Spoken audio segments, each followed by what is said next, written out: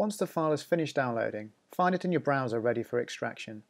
Please note that the file name may be different to that on this video. Then right-click the file and from the pop-up menu choose Extract All. Choose where you want the files to be extracted and then click Extract. This could take a minute or two. Once the extraction is finished, you'll be left with a folder that contains the required files.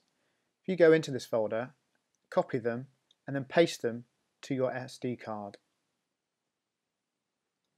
The SD card will now have 3 files on it: recovery.image, factory update parameter, and the Android firmware package zip file.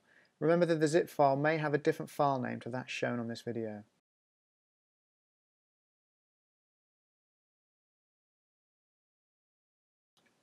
Turn the SD card upside down and insert it into the SD slot on the side of the quad core. The reset button is located inside the AV hole. Using a jeweler's screwdriver or a matchstick, place it into the hole until you feel a click. Then holding the button down, insert the power cord. Keep the reset button pressed down until the screen shows the DroidPlayer logo followed by the Android stood up with the progress bar below it. It's now safe to let go of the reset button. The install will take a couple of minutes before rebooting and showing you the DroidPlayer logo again, followed by the Mbox logo. Finally, you'll be met with a welcome screen where you can enter the settings. From here, click Next and Next again. You're then met with the display screen properties.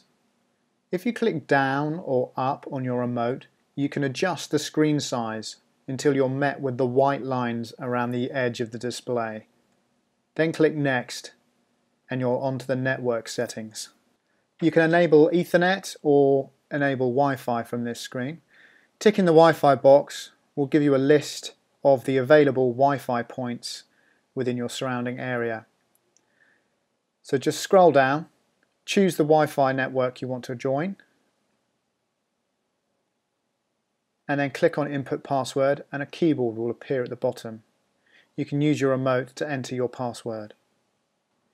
Then just click Finish and you'll be met with a launcher screen. Scroll down and choose Media Box Launcher and then choose Always. And that's it.